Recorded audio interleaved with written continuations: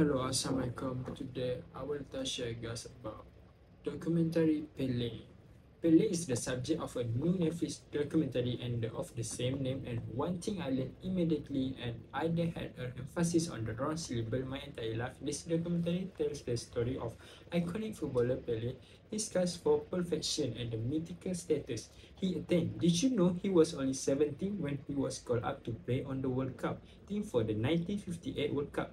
It's crazy and how young he was, and that what he did for that. This documentary gives us a good picture of Pele as he played for Brazil, and we have interview with the legend himself along with discussion with his sister, former teammate and coaches, as well as even journalists and political figures. These interviews are that supported by the massive amount of news footage that spans a little bit more than a decade worth of time now. If you are looking for a gacha type documentary or even that goes into the nooks and crannies of Pele's personal life, you are going to be disappointed. This is a deep dive into his life of the pitch.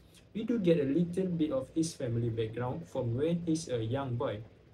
So, but not about John. We also get a little of part of his personal life when he's married, but again, it's pretty surface level, and it does go into great detail. We do get candid truths from Pele too, especially when it comes to growing up or even his first wife. This documentary primarily focuses on his time playing for Brazil and why he became known as one of the greatest to ever play the game.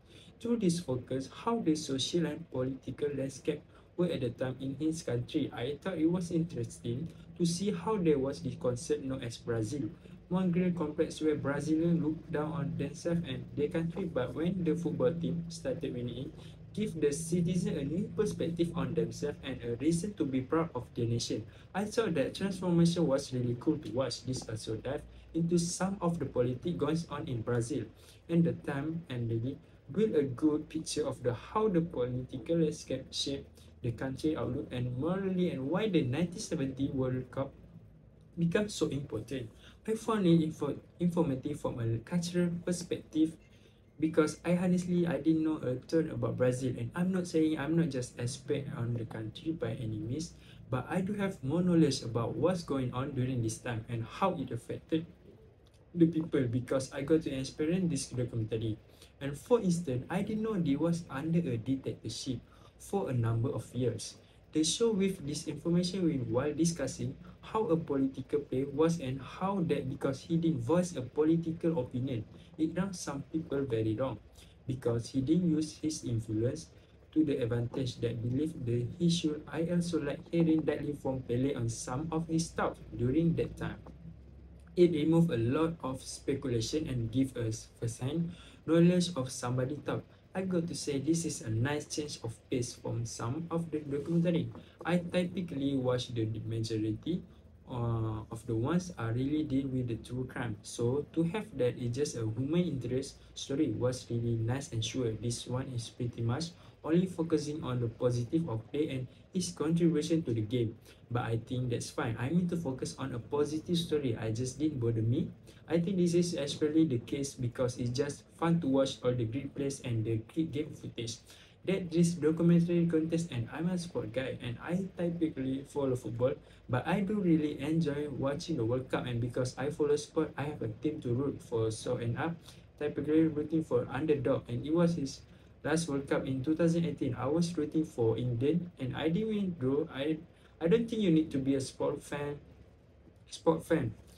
but to enjoy this because it really is a focus on her human story. But I do believe that your enjoyment will be greatly enhanced if you really enjoy the sport.